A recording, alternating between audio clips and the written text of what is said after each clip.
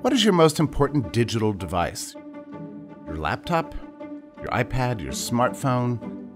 Answer: none of the above. Your most important device is the one between your ears.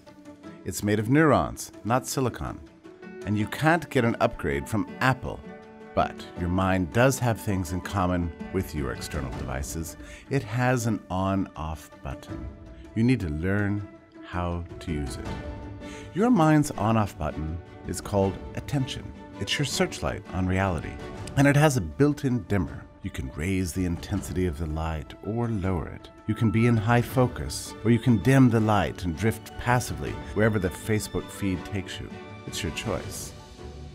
Thinking is a skill. We're not born with the ability to put two and two together. We're not born with the ability to form sentences. We're not born knowing how to drive a car. But here's the cool part.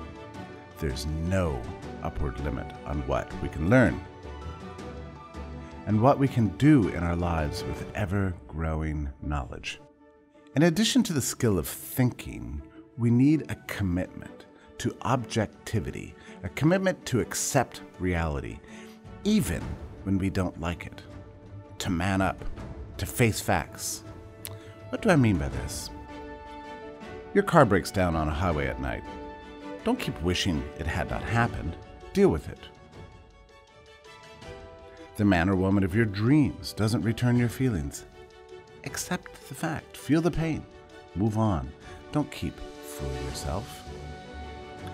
Being objective means not faking reality through wishful thinking, emotional bias, or misrepresentation. All of these things cut you off from seeing the world as it is. Your mind is an incredibly complex and valuable tool. Faking reality is like dumping coffee on your keypad. You can evade reality, that's your choice, but you can't avoid the consequences. Reality always bats last. A rational process is a moral process, wrote Ayn Rand in Atlas Shrugged. If devotion to truth is the hallmark of morality, then there's no greater, nobler, more heroic form of devotion than the act of a man who assumes the responsibility of thinking. A moral issue, but not a duty. It's a value, a source of joy. Think of the radiant look of an infant who learned something new.